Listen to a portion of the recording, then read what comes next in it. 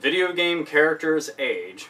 Now, this is something I've been thinking about a whole bunch, just for the sheer fact that there's a ton of games out there with franchises that pretty much have been standing the test of time, and we're getting sequel after sequel after sequel. But the thing is, with a reoccurring storyline that, you know, keeps on progressing, we also have characters that are eventually, you know, they're becoming icons, but they're getting older and older to the point that they're going to have to be replaced because eventually we're going to be controlling them with a walker, and they're going to be having to stop every couple of minutes, and you go into a mini game where you have to go and figure out, what pills do I take today? I can't figure it out. Fucking Alzheimer's. Press X a whole bunch to get over Alzheimer's. Shit, you didn't. You forgot everything and crapped your pants. Well, I don't really want to deal with anything like that, so I'd rather the characters just not age. But the thing is, a lot of people have talked about this, and look at something like this. Okay, Soul Calibur 5 came out recently, and a lot of the characters in that, again, a long-running series, it goes all the way back to PS1 whenever it was Soul Blade. But yes, in Soul Calibur, a bunch of the characters are, like, getting really, really old, with the exception of characters like Ivy, who we already know why they're not going to make Ivy really old, because, I mean, with fun bags as big as hers, they're pretty much going to be around her ankles, and she isn't going to need her little sword whip anymore. All she's going to have to do is just spin in place, and she's pretty much just a big flapjack titty tornado of death. Nobody wants to see that, Ivy. We don't need that at all, especially since you're wearing essentially what is, I don't know, looks a lot like dental floss and sparkles. That's really about it. So yeah, that's her outfit. Oh, and boots. Can't ever forget boots. That's about it. And no, not Boots from Dora the Explorer. But the thing is, you know, beyond Soul Calibur, look at something like Metal Gear Solid. Snake got old. Now, granted, that was kind of built into the story with like the Fox die and all the other shit, but the thing is, I didn't want Snake to get old. Snake's not supposed to be old. He's supposed to be badass and walk around and sneak about in a box, and it's real cool, and I don't know if I really sound like him. Not really. Well, at least I fucking tried. But I just keep thinking about Otacon screaming Snake. Snake! Snake! And he's just like, Otacon, I'm still here. And like, oh, Snake! Oh, I'm sorry, I just overreacted for nothing. But you know, a character like Snake. Solid Snake is a premier gaming legend. Everybody knows of him. But he got old. Do we really want him to get old and just go away? No, we don't want that to happen. Look at the Resident Evil games, for instance.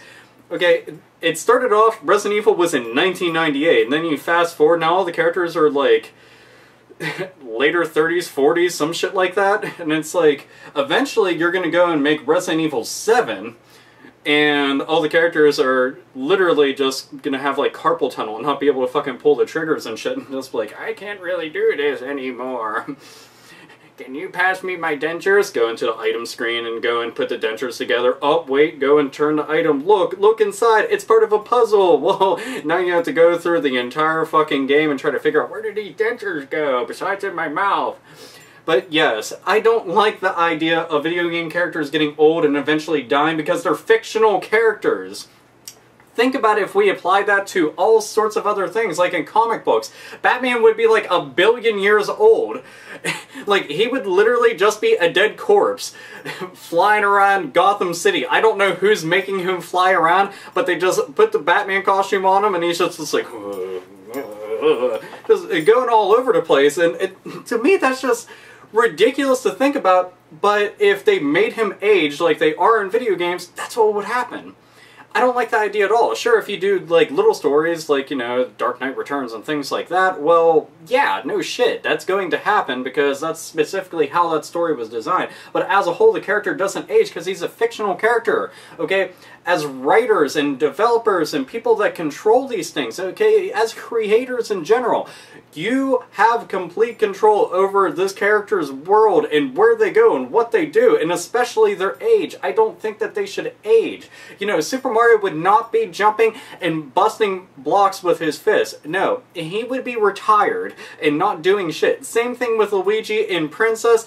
Yeah, she wouldn't be needing saved anymore because Bowser would probably be dead from old age. I don't know how long those, like, lizard, dragon, whatever the fuck he's... Okay, he's a Koopa, but I mean, I don't know how long they live for, but I'm sure that his age, he'd probably be dead by now.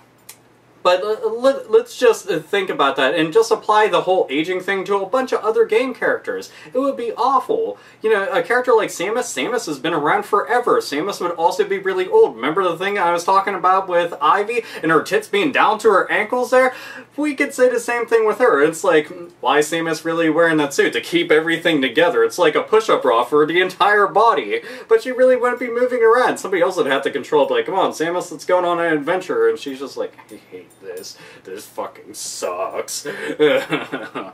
But it's just, I think about that, I'm just like, damn. I don't want these characters to age and then die, and then they're going to have to be replaced. And the thing is, whenever you're building a franchise, and a franchise is going for a really long time, and people actually get attached to these characters, really like them, want to go on more adventures, see more story with them, and those characters are just going to be written off because they aged, that's asinine. Then you're going to have to go and forcefully replace them with other characters, and the people that like that franchise, like that game a whole bunch, are going to kind of feel betrayed and pissed off and annoyed and irritated, and they might just leave that franchise, move on until you decide to go and put things right back in order, back the way that things should have been.